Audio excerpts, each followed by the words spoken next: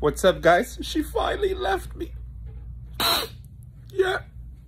She went with my daughter to Temecula to an early Halloween party for a whole bunch of families. Kids and families, like some kind of event or something.